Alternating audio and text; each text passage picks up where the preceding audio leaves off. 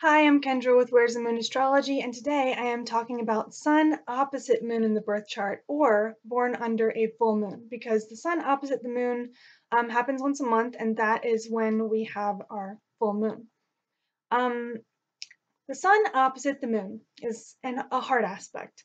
So this means that the Sun and the Moon are in opposite signs across from each other in the zodiac, and they are representing two different areas of life.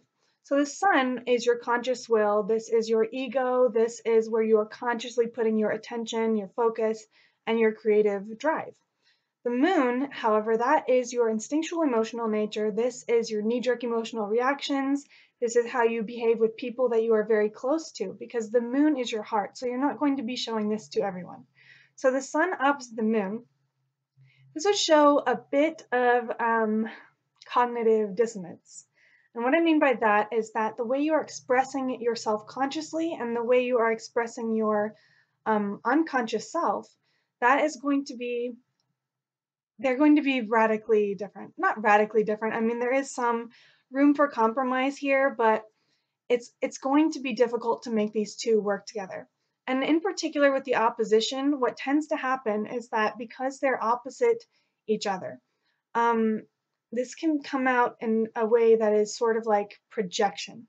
So you might experience the energy of the further planet, which in this case would be the sun, the moon, not physically more distant, but more distant in the birth chart.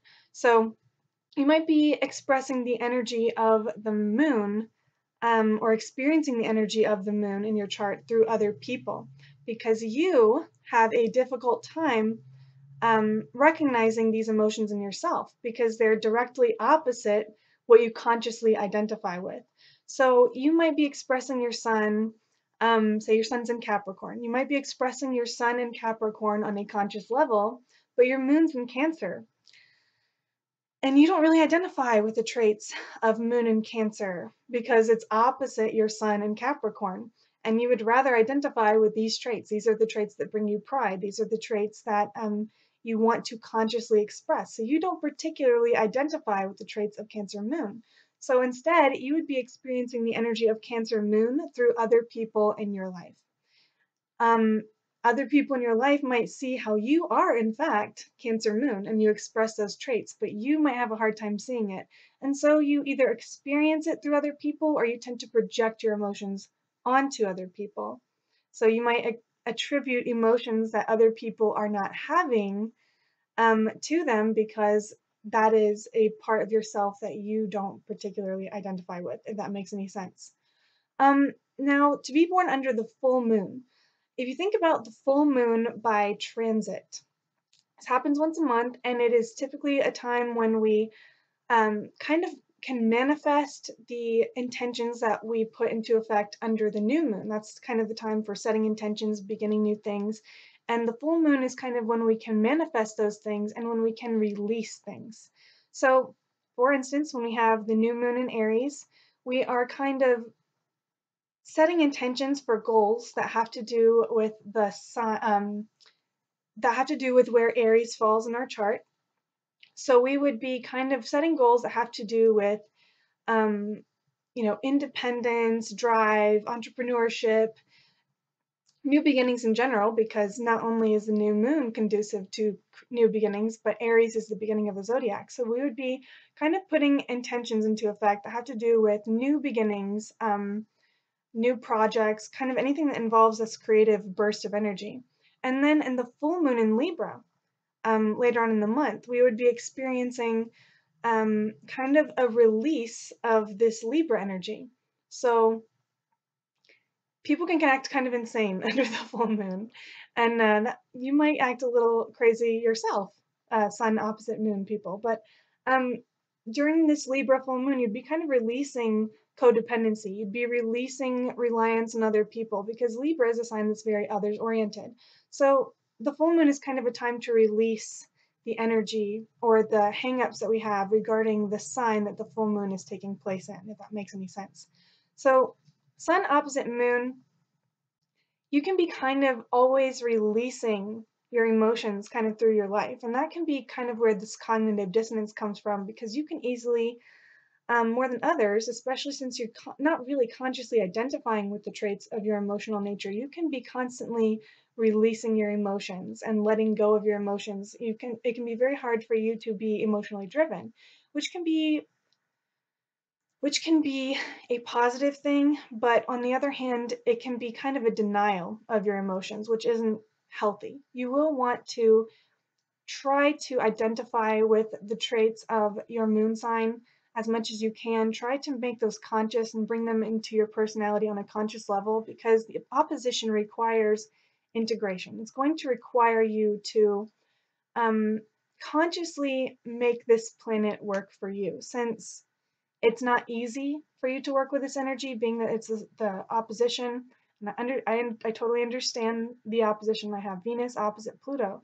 Um, you can kind of really disidentify from the planet that is outermost in your birth chart with that opposition. So you can be really disidentifying from your emotions, especially because the sun is so conscious. It would be very hard for you to consciously identify with your emotional nature. So that is going to be really important for you.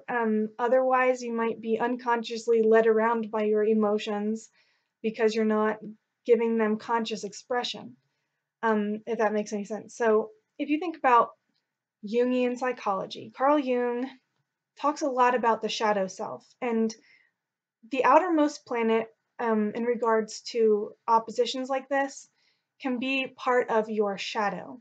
And if you don't acknowledge the shadow, it'll manifest in unconscious ways and can kind of be a backseat driver in your life. So it's just really important for sun opposite moon people, especially people born under the full moon. It's going to be really important for you to consciously express the traits of your moon sign in the most positive and healthy ways possible.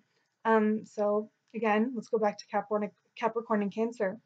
If you're Capricorn sun and you have a Cancer moon, you're going to want to consciously express your Cancerian emotions. So those things that might feel a little over emotional for someone as dry as a Capricorn sun, you're going to want to try to consciously express your more emotional, home-centered, private self as often as you can and as directly as you can. So if someone upsets you, instead of just saying, I'm cutting you off, I'm a Capricorn sun, that's what I do. I cut people off and they don't have any control over me.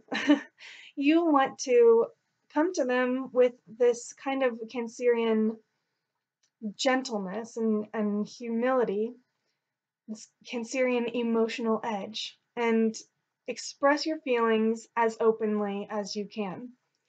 And it can be very difficult. I totally understand that the energy of that opposition is very difficult to embody the outer planet's energy, but it is going to be very important for you so that it is not operating from the shadow, so to speak.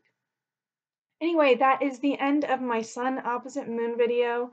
I really hope that you enjoyed it, and I did want to remind you that I do offer chart readings and I offer planetary report readings. So particular placement in your chart. So again, sun or moon, I could do a sun reading or a moon reading, and I'm now changing the format from written readings to video readings. So if you order a reading, you will be receiving a video from me going over this placement in your chart in depth. Again, I really hope you enjoyed this video and have a great day.